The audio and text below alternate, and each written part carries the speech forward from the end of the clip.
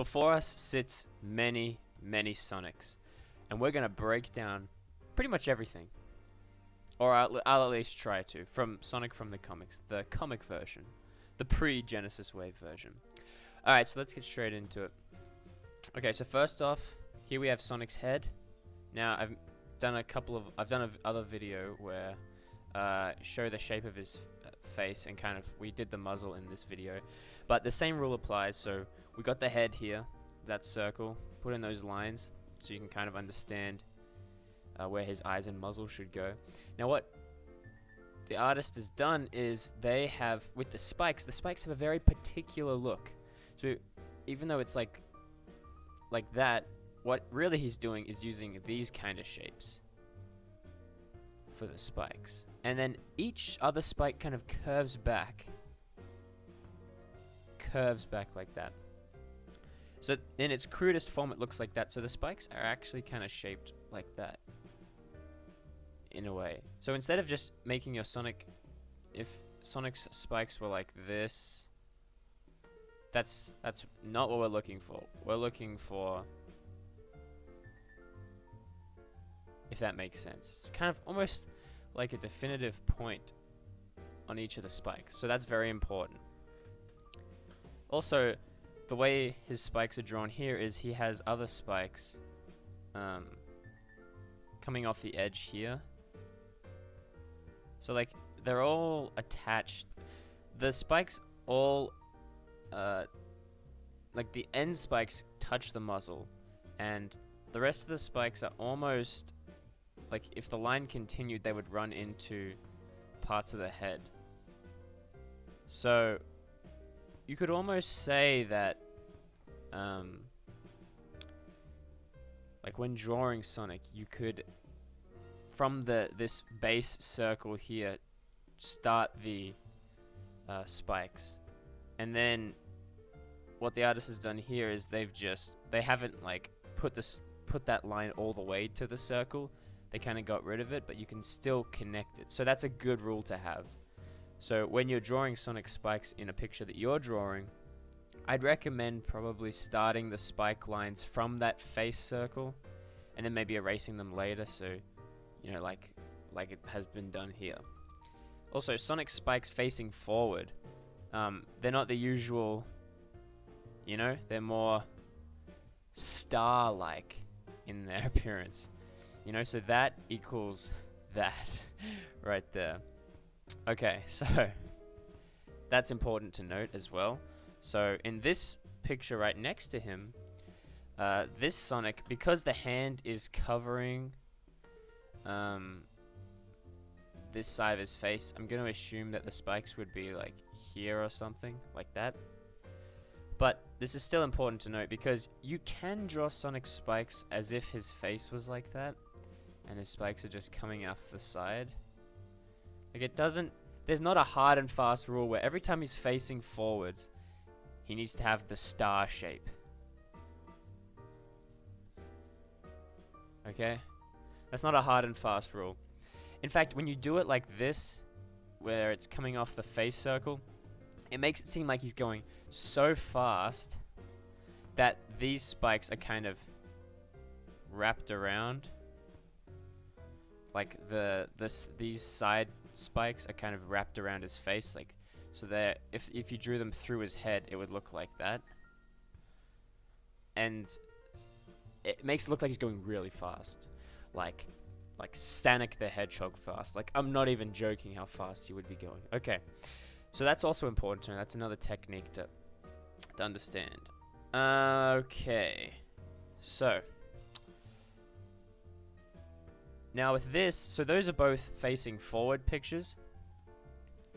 This one is him sort of three quarters on the side, kind of like this, but not fully to the side like this. So his nose would be here if it was on the side, but it's kind of like here. Okay, so his spikes, you can see, that same shape, a little less defined as here. Like here they were really defined, but use this one as an example. This is the perfect way to understand how his spikes work. do not use this one as an example. This is more subtle, and this is why people think.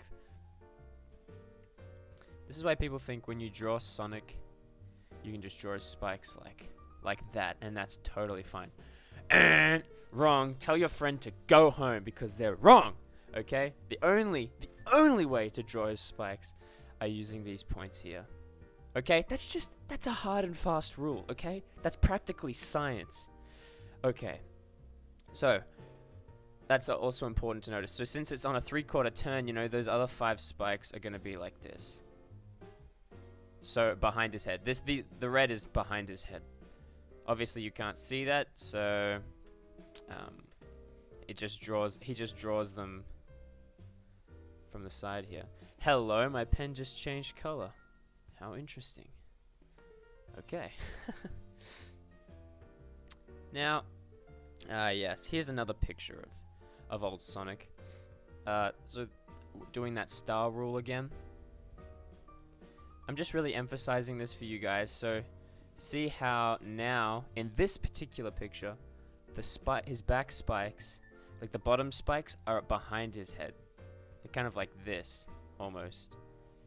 Whereas in the other one we were looking at, they're kind of further away, kind of in mid-air. They're kind of flying upwards.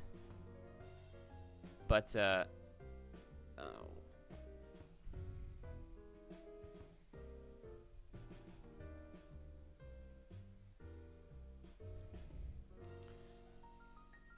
they're kind of flying upwards. They kind of got some lift, if that makes sense, because he's in midair. This is a dynamic looking picture because everyone's kind of in midair doing something. And same with Sonic. He's like in midair. It's like a still shot of him just floating there. So his spikes are kind of lifting. They're not like behind him like this.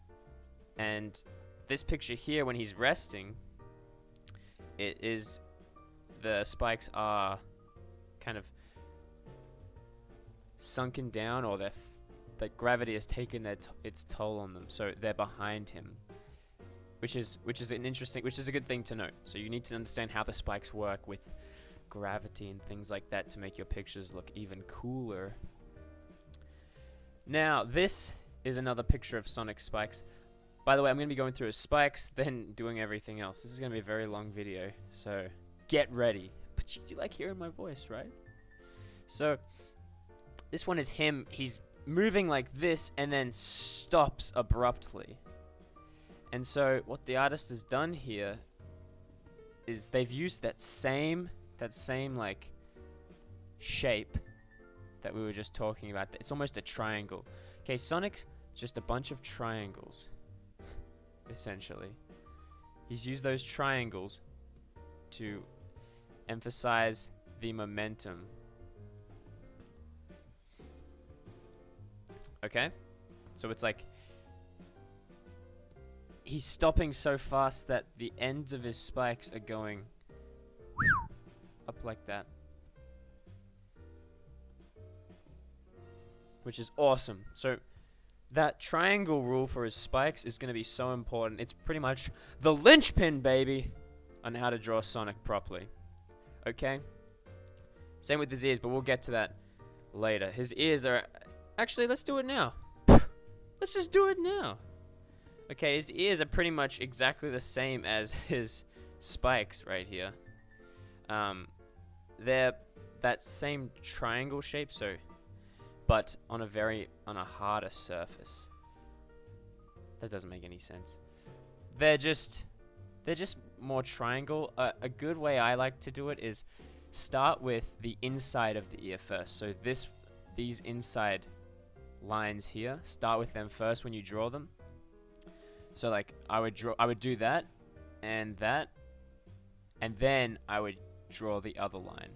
And when I draw the other line, that's when I add the curve. So if I was drawing his ears, I would go like that. That's a really embellished way of explaining that, but that is the best way to do it. So instead of drawing his ears like this, which is just, it's not what we want. It's not what we want at all.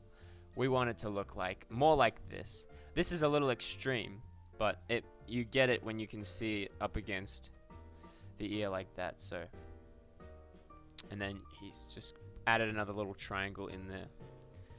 So with this one, actually so with this one, he pretty much does the back line first, the inside of the ear first, and then adds those curves in, using the same triangle rule. And then to add depth, to add perspective, to add interest in the ears here, he's put the triangles closer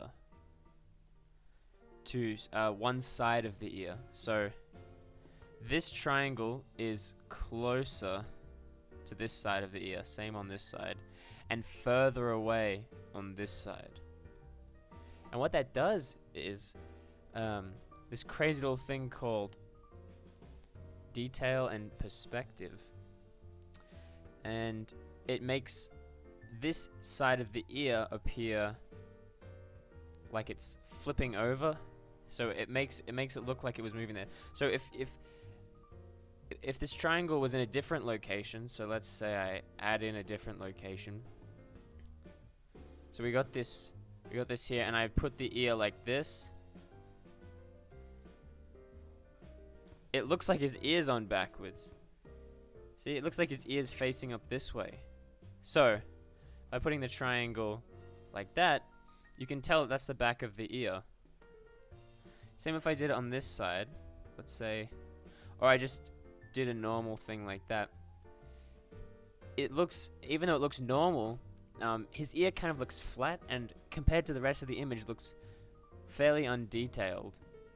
Whereas now, if you do a little triangle like that, it looks a lot nicer, a lot like it's a subtle detail.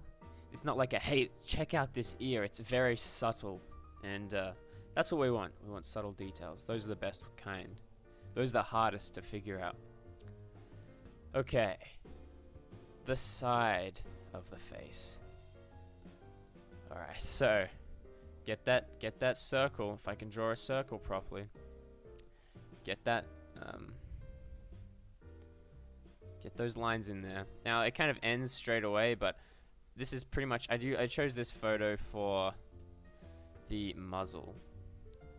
So the muzzle in this one, instead of in a previous video I showed you that it goes, muzzles are pretty much built on this system here. You can pretty much break it down for any of the Sonic characters. But in this, when it's side on, it's a little trickier. So what you need to understand is, essentially, this part here, when put on the side, is going to be bigger than this side, which will end up looking smaller. And I don't really have a good way to explain that. It's pretty much just like that. That's how you would draw the muzzle. I think it is it's done like that because it allows for the mouth of the Sonic character to look like, to have enough room to be emotive, you know, to be like, and then you can kind of add in those lines later. If it was small and it was the other way around, you wouldn't be able to be as emotive. So let's say that this was thin and this was giant. Well, actually, that just looks silly. So there's your reasoning. Okay, boom, crushed it. Okay, so we got the nose here. Let's move on to the nose. The nose is the shape of the nose and the way the artist draws the nose is something I haven't mastered yet. I haven't really mastered much, but the nose is really, it's this shape, but it's not, it's a subtler, so it's like this shape, you know, it's like this. Yeah, actually, this is my final answer, but that's still not even that close. It's almost as if you have a light bulb. You know, there's a little thing, and it's got the... But, shrink this side and this side of the light bulb, and then you've got more of a kind of balloon. Like when you get one of those little balloons that's like this, and then when you blow it up, it's like shh. It's like that. It's kind of like an in-between of that and the size of this. Oh, I don't know what I'm talking about. Okay, so let's yeah, so in this one, so understanding how to draw the nose. So what the artist does is he almost there's no really hard and fast rule, because in this picture here, based on what I know, I would draw the nose more like that, like more straight ahead, because it's facing in this direction. You know, it's coming out of the screen. But then he just messes me up. Come on, Yardley. Okay, so you know, just wing it, man. And like here, I'd probably put the nose out here if I was drawing it, but it's like it seems to just recede into him. So look, see, but here, instead of it being like that, it's more up, I guess, because he's looking up. But that's just something to consider. The nose doesn't really have a proper rule. See here, when he's facing forward, it's just a little circle like that. It's just a little circle. But everywhere else, you know, it just doesn't make a lick of sense, as Daffy Duck would say. Yeah.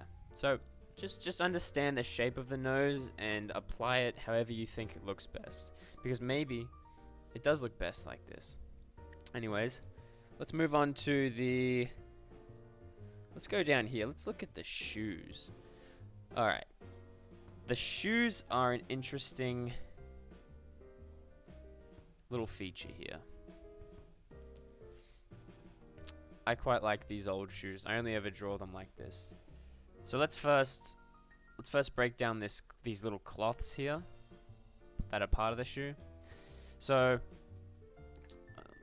where's a simpler? So here you can see they're basically this circle inside of a circle. So it's like the cloth is this cylinder that's been squashed a little bit.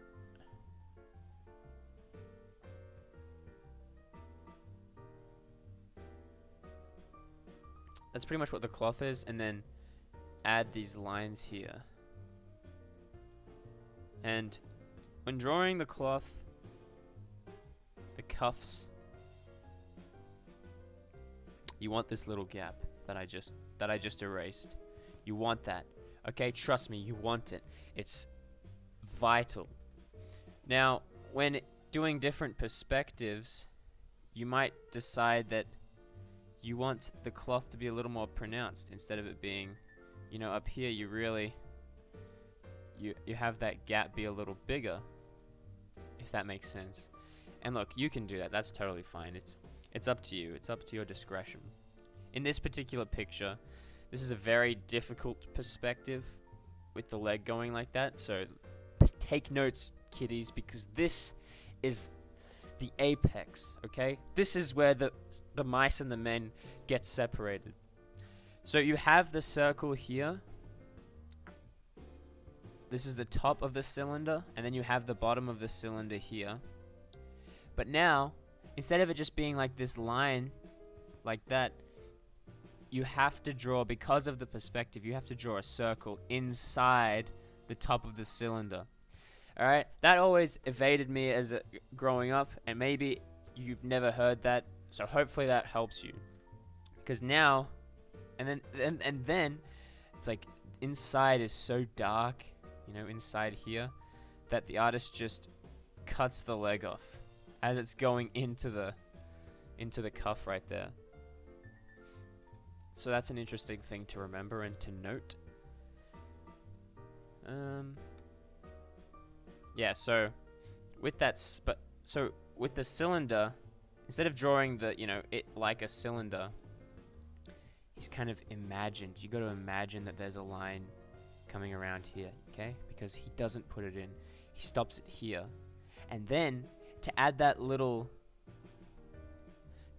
this thing, this little slippity-doo right here, this bend, instead of continuing the line like that, he folds it down like that, showing that, oh, this is in fact the cuff and the bend. And then, as if he wasn't brilliant enough, instead of completing the cylinder, he brings the cylinder back out and around. So, if I could draw the cylinder next to the cuff, it would look like this. But look at the difference in detail. Okay? Getting rid of that line, adding this line here, and then adding bulges, you know, out the sides like that. So good. Okay? Take lots of notes. That same rule applies with this, you know? Circle like that. Circle like this. And then little cylinder. Okay, remember that. Now with this, it's the same thing. Same exact thing. Except the perspective is different. So what I showed you before was probably the hardest perspective. This one's easy. You just gotta add a little line in there. Like that. And then, you know, finish the cylinder. And then just add details in. Alright, but you already know how that works. So that's good.